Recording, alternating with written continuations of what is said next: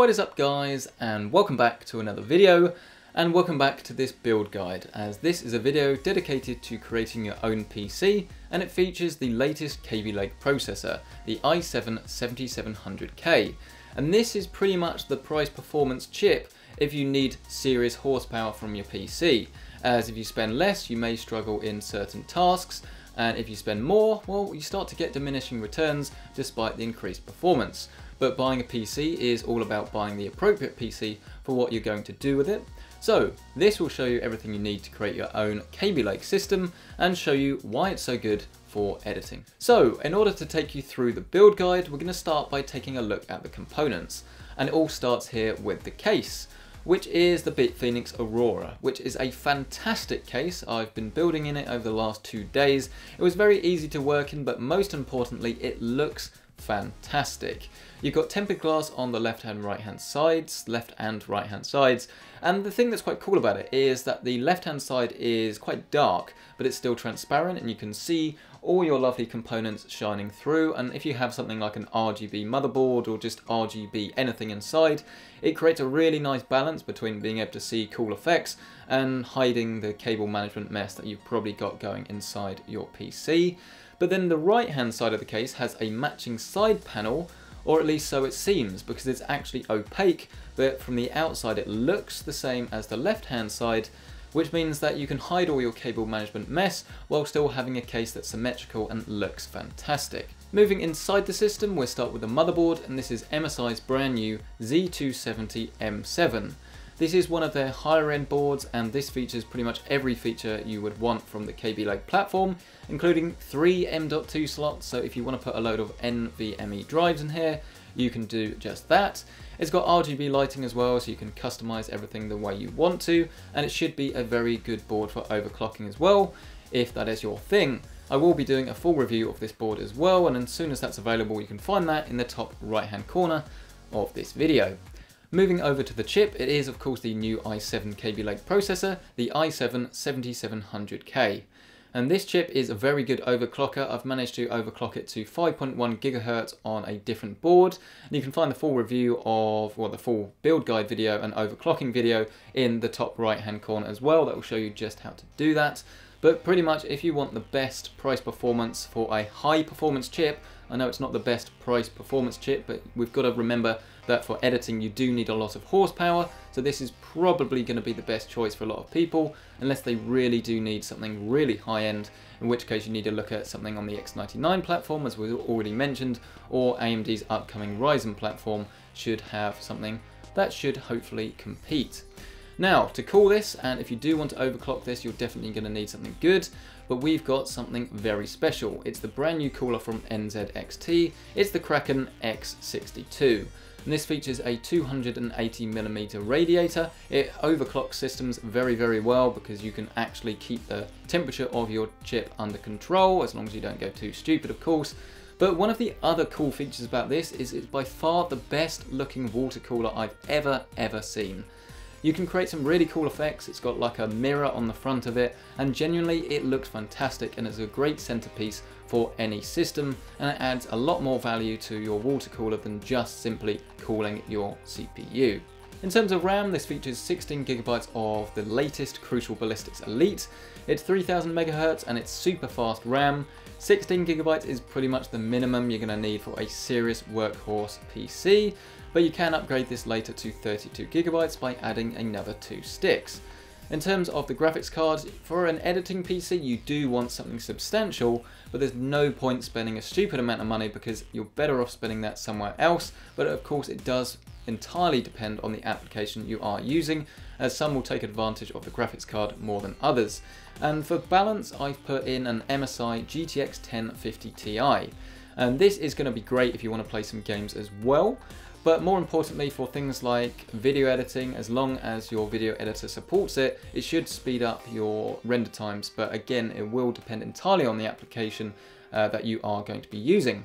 Storage, we're using one single NVMe drive, so no SATA drives here at all. It's a 500GB, it's a Samsung 960, and this is part of their Evo line, which means that again, it's price performance when it comes to NVMe.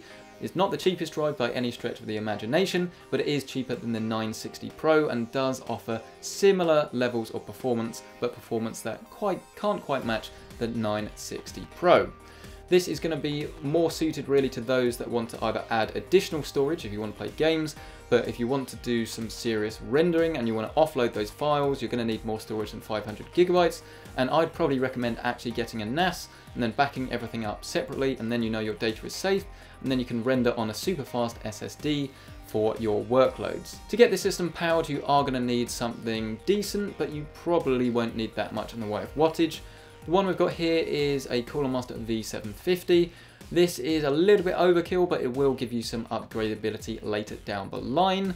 And it runs very, very quietly as well. It's very efficient and it's fully modular, so you can create a nice, tidy build as well with leftover cables that you can insert later should you wish to upgrade anything. The very last piece of the puzzle is a copy of Windows. It's Windows 10 Anniversary Edition, and I installed this using a USB drive. But if you haven't done this already, go and stick that on a USB drive and then get that ready so that when you have completed your system, you can get installing Windows very, very quickly. So that's all of the parts that went into this system, and this is how to put it all together.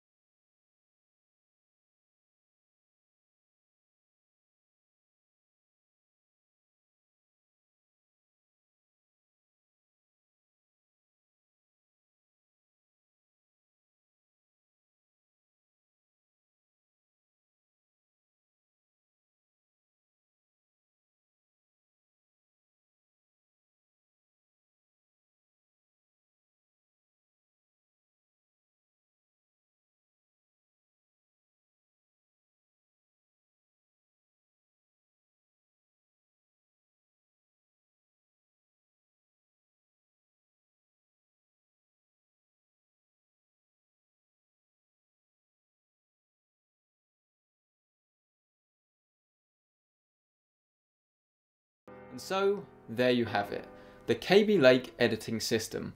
I hope you agree, it's a beautiful, beautiful looking system. Its performance is fantastic, and I'll show you some benchmarks in a second, but just the way it looks is so incredible. Once you got this thing combined with the RGB lighting from the motherboard with the NZXT X62 water cooler, it looks fantastic, and genuinely I'm amazed how good this thing looks through that case as well. The dark tint on the panel really does look fantastic. I'm not entirely happy the fact that the motherboard does have a red and green light that you can't turn off, as this does ruin the aesthetic ever so slightly, but I am being a little bit picky. In terms of performance though, I do have some figures to hand, and I will read them off this bit of paper because I want to make sure I get them right. Cinebench is a great way to compare your CPU performance essentially, and this features a Cinebench score of 992. And of course you can increase this by overclocking, and once again you can find the overclocking video in the top right hand corner. In terms of some real world benchmarks though, the boot time of this PC was 18 seconds. I did cut away when I entered my password because that shouldn't actually count, but it shows just how quick this system can be. In terms of rendering, I used my 2-minute 4K test file, and rendering this in DaVinci Resolve actually took just over 2 minutes. It was 2 minutes and 4 seconds, so slightly slower than real time, but again, shows you the promise of what this system can do. In terms of gaming benchmarks though, we have 1440p and 1080p benchmarks. It's pretty much a 1080p card really, but you can get away with 1440p in some titles. GTA 5 1440p, we got 64 frames a second on average, 1080p was 96.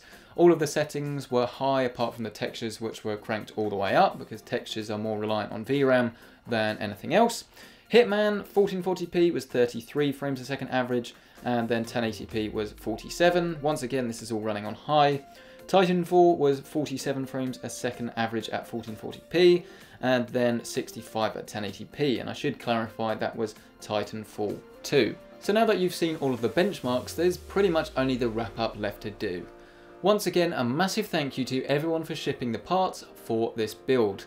It's really appreciated, so that's MSI, Crucial, Cooler Master, Overclockers UK, who were a massive help in getting the case and the lighting strips to me. I believe that if you do buy the case through Overclockers UK, you do get the RGB lighting strips included as well, which is definitely something to note. I'll leave all the links to all of the parts down in the description as below, as usual, if you do want to go and check them out. And of course, a massive thank you to you guys for checking out this video.